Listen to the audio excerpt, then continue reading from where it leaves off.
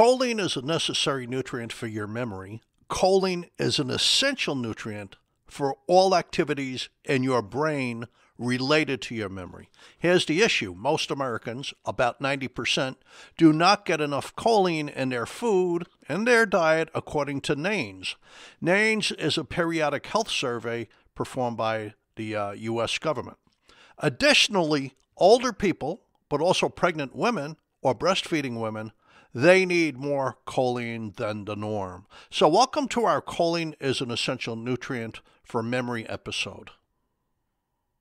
Hi, my name is Jerry Hickey. I'm a licensed pharmacist who also has studied nutrition. I'm over here at Invite Health, and I'm also the scientific director, and I'd like to talk to you today about all the different things choline can do for your brain and your memory. Please be sure to subscribe to our Invite Health podcast, and please leave us a review. You can follow us on Facebook, Twitter, and Instagram at Invite Health, and all of the info on today's episode will be linked in the episode description, and you can visit invitehealth.com/podcast for more information. So let's get going. You need to have choline every day. Men need about 550 milligrams. Women need about 450 milligrams. According to NANES, like I mentioned before, most of us Americans, we do not get nearly enough from the food we eat. I'll go over that in a minute. Choline is neither a vitamin nor a mineral, but it's an essential nutrient. It's loosely related to the B complex of vitamins. It's water-soluble, so you must have it daily. Without sufficient choline, all the other nutrients you consume for your memory or any supplement you take for your memory will not work effectively.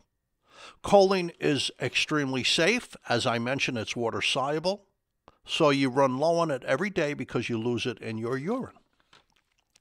Now, foods that contain choline, they may not be your first choice of foods as far as health. Eggs, the yolk of the egg.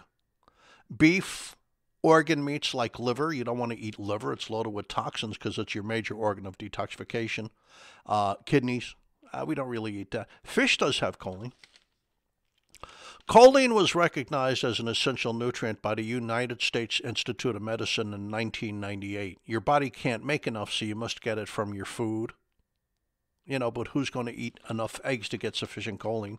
You need 3 or 4 eggs to get enough choline for your brain. For instance, one egg has 186 milligrams of cholesterol, but only about 150 milligrams of choline. 8 ounces of steak or fish gives you about 174 milligrams of choline. There are supplements that dependably supply choline. Now, multiple vitamins generally add some choline, but they use choline bitartrate. Now, that's great for the body. Choline is needed for your heart to beat. Choline is needed for your muscles to function. It's needed for your nerves. It's needed for your liver health. So the choline typically used in a multivitamin is choline bitartrate or sometimes choline citrate.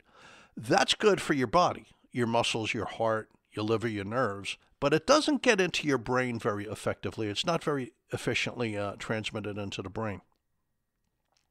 So there are other forms of choline that work better in the brain. Let's go to a quick break. When we come back, I'll talk about better forms of choline for your brain and what does choline do for your brain in the first place. So let's go to a break. We'll be right back.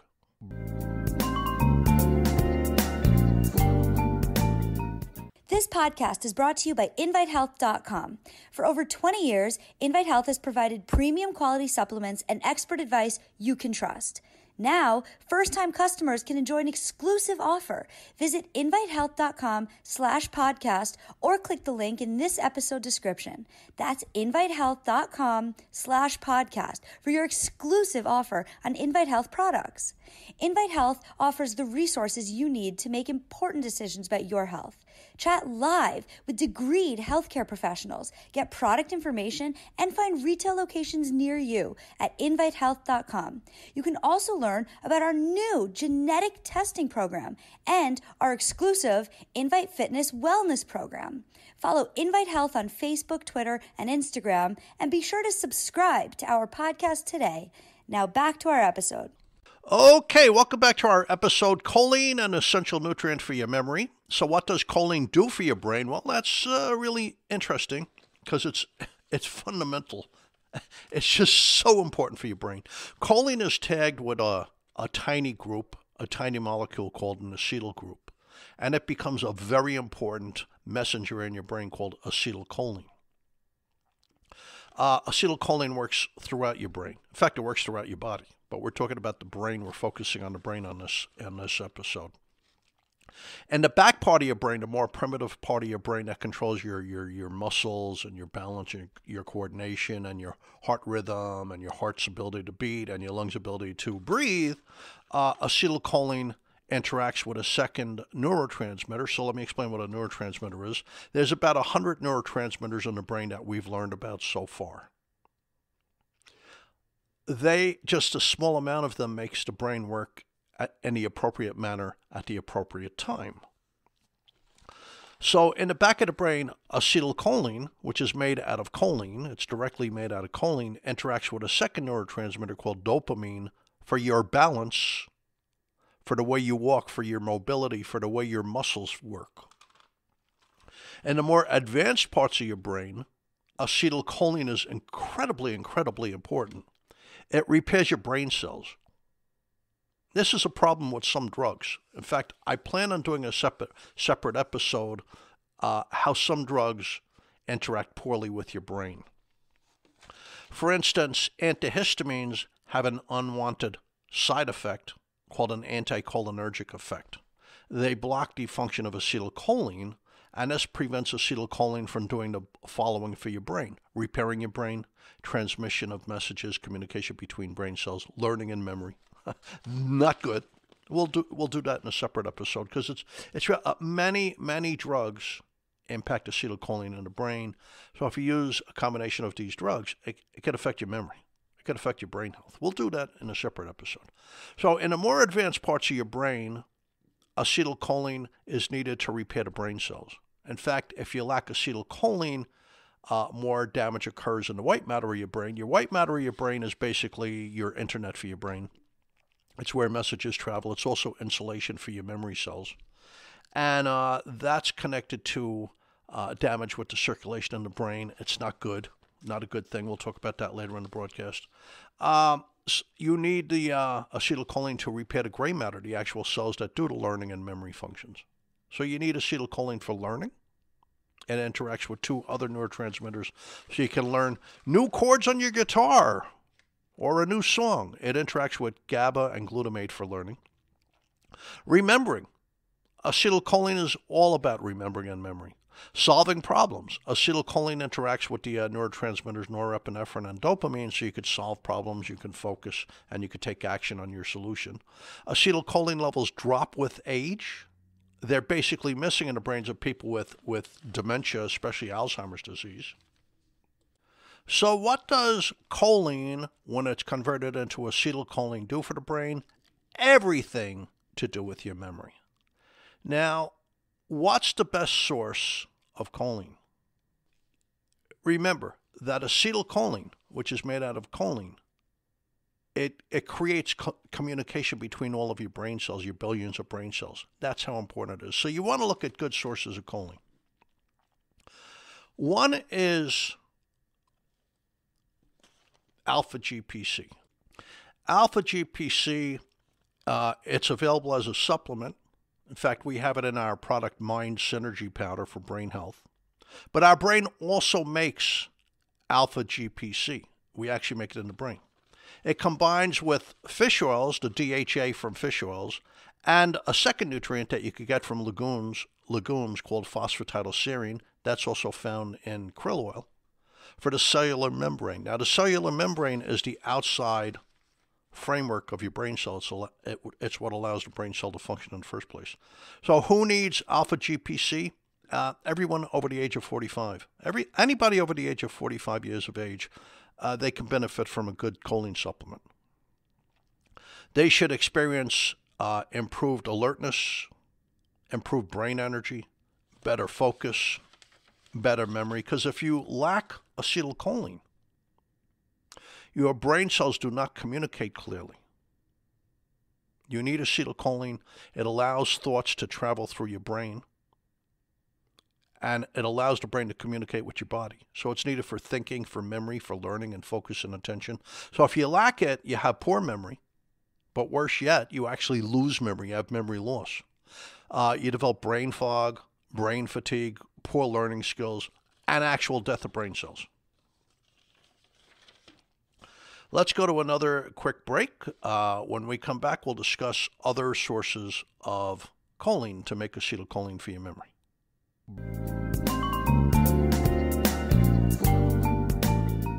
This podcast is brought to you by InviteHealth.com. For over 20 years, Invite Health has provided premium quality supplements and expert advice you can trust. Now, first-time customers can enjoy an exclusive offer. Visit invitehealth.com/podcast or click the link in this episode description. That's invitehealth.com/podcast for your exclusive offer on Invite Health products. Invite Health offers the resources you need to make important decisions about your health. Chat live with degreed healthcare professionals, get product information, and find retail locations near you at invitehealth.com. You can also learn about our new genetic testing program and our exclusive Invite Fitness Wellness program. Follow Invite Health on Facebook, Twitter, and Instagram, and be sure to subscribe to our podcast today. Now back to our episode.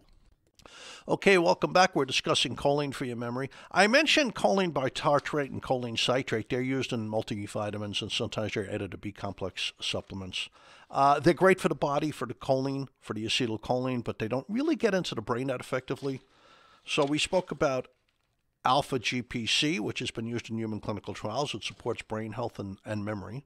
But there's also CDP choline. Besides alpha-GPC, there's CDP choline. It's also known as citicholine. We use CDP choline in a product we have called Cerebral Care Powder for memory and for brain health. Now, both CDP choline and alpha-GPC improve brain function and memory in people with memory loss. CDP choline improves memory and thinking skills in those over the age of 50, according to human clinical trials. It helps prevent a decline in your memory in older adults over the age of 50. But my favorite form of choline is phosphatidylcholine. That's my favorite form. You can get that in krill oil. It's my favorite form for your brain health. Phosphatidylcholine easily enters your brain, and it does other good things for your brain in addition to making acetylcholine, contributing to the formation of acetylcholine. We spoke about acetylcholine for your memory and brain repair and brain cell communication, etc., just a minute ago. So phosphatidylcholine easily enters your brain. You find it in good sources of krill, good forms of krill oil. It functions on the cellular membrane of your brain cell. That's the outer portion of your brain cell. It prevents brain cell decay. It interacts with a second nutrient on your cellular membrane called phosphatidylserine, and this sets off a series of vibrations, literally a million a minute, that gives your brain cell energy, allows your brain cell to function. And phosphatidylcholine is very easily converted into acetylcholine. For memory, for attention, for healing the gray matter, for protecting your white matter, for conversation between brain cells, for problem solving, for learning. Phosphatidylcholine has shown to be able to prevent the decay of brain cells that occurs with aging. And phosphatidylcholine is also converted into the CDP choline that we discussed a minute ago to create the outer structure of your brain cell, for brain cell fluidity. In other words, you have younger functioning brain cells. It's turning back the clock on your brain cells. Because phosphatidylcholine in krill oil is attached to EPA and DHA, this is likely the best source of choline for your brain. According to Boston University School of Medicine, they published their findings in the journal Nutrients. Choline is an essential nutrient for your brain. In adults, it influences brain function, especially if it is phosphatidylcholine form, if choline is in the form of phosphatidylcholine enhanced with EPA and DHA, just like in krill oil.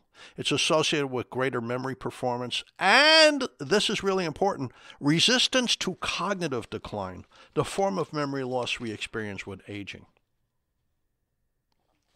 Now, phosphatidylcholine is missing in the brains of Alzheimer's disease patients. That's an important consideration. So here's some of the research. This is Finnish researchers from the University of Eastern Finland. They looked at 2,500 healthy men aged 42 to 60 starting in 1984. 26 years of evidence later, higher intake of phosphatidylcholine gave you a 28% lowered risk of developing dementia. This was any kind of dementia. Plus, the men with greater phosphatidylcholine intake did better on memory function tests. The Finnish researchers also concluded that phosphatidylcholine enhances mental performance and lowers your risk for dementia. Now, Boston University School of Medicine published their findings in the American Journal of Clinical Nutrition. They looked at 1,391 adults between the age of 36 to 83. It's part of the long-running Framingham Offspring study, which is a prospective study. I love prospective studies. They enroll a huge population of people, 30,000, 50,000, 100,000, 500,000, and they take all kinds of data, and they give them checkups periodically throughout the prospective study. And they write down all kinds, their eating habits, their supplements, the drugs they have, the diseases they have, the diseases they develop. And you get a mountain of data out of that. For instance, 10 years into a prospective study, they might get 1,000 adults who developed diabetes and 1,000 who did it, and they see what did they have in common. What were the people doing who didn't develop diabetes? They were probably eating better and exercising. What did the people do who did develop diabetes? They're probably not exercising and they're probably eating the wrong foods. So you get all kinds of data out of these prospective studies. They keep on examining the data again and again and again and again. It's very relevant to research because it really steers you in the right direction for doing additional studies. So when they looked at these almost 1,400 adults, adults with a higher intake of choline perform better on memory tests and are less likely to develop health problems in their brain, the kind of health problems in the brain, the changes that contribute to developing dementia. They did MRI scans. They found that people with a low intake of choline are more likely to be on the road to mental decline, and choline was preventing white matter hyperintensities on the functional MRIs. Functional MRIs are very powerful MRIs showing the way the brain is functioning and circulation, etc., and what parts of the brain are lighting up with energy. White matter hyperintensities indicate brain vessel disease and also damage that's growing and spreading throughout the brain. So the choline intake was connected to healthier white matter, healthier gray matter, better memory functions. It's all good. For more info, you can listen to a couple of episodes. I did krill oil and fish oil for brain health. It's split into 2 episodes. Thank you for listening to the Invite Health podcast. You can find all of our episodes for free wherever you listen to podcasts or by visiting invitehealth.com. Please subscribe and please leave us a review. Follow us on Twitter, Instagram, and Facebook at Invite Health. Hope to see you next time on another episode of the Invite Health podcast. And thank you so much for listening.